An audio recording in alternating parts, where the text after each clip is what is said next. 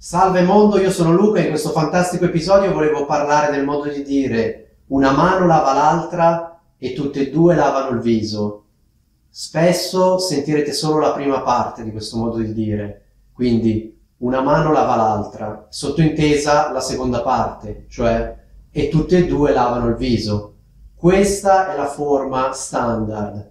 Io sinceramente ho sempre sentito un'altra variante. La variante è una mano lava l'altra e tutte e due si lavano. Onestamente oggi sono andato a controllare sul dizionario, il dizionario dice che la forma standard sarebbe una mano lava l'altra e tutte e due lavano il viso. Io sinceramente ho sentito molto spesso la variante e tutte e due si lavano. Quindi potrebbe capitarvi di sentire entrambe le varianti.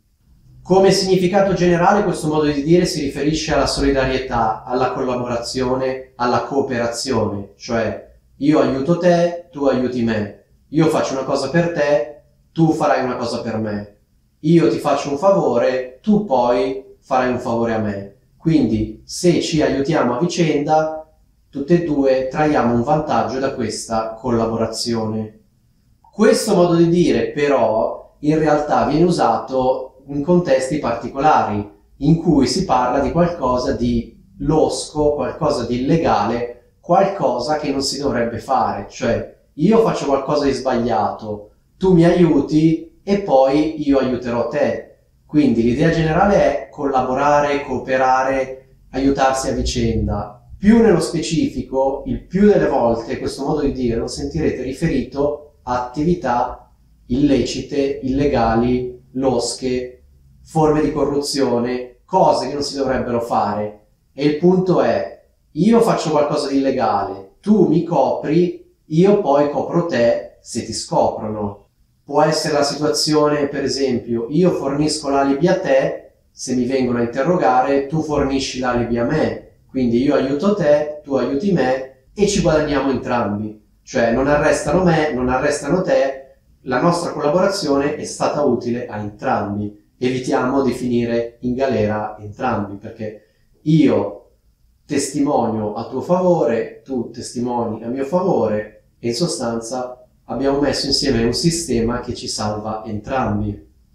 Quindi da questo esempio capite che spesso il modo di dire una mano lava l'altra, che in generale vuol dire se ci aiutiamo a vicenda è meglio per tutti, in particolare viene usato in situazioni in cui si parla di attività illegali e c'è la persona A che comunque fa di tutto per proteggere la persona B, o comunque parte del suo ruolo è quello di proteggere e tutelare la persona B protegge la persona A, quindi si proteggono a vicenda o comunque si coprono a vicenda, e questa collaborazione evita che entrambe le persone finiscano in carcere, vengano arrestate, comunque facciano una brutta fine.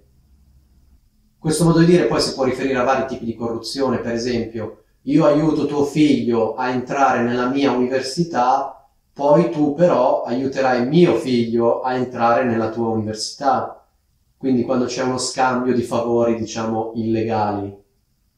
Oppure quando c'è per esempio un ente, un istituto che deve controllare un altro istituto e questo istituto deve controllare il primo istituto, allora il primo istituto chiude un occhio su determinate attività illegali del secondo istituto e il secondo istituto a sua volta chiude un occhio sulle attività illegali del primo istituto. Quindi il primo non denuncia il secondo non denuncia il primo e quindi in questo modo si evitano i problemi. Spero che sia tutto chiaro e vi saluto.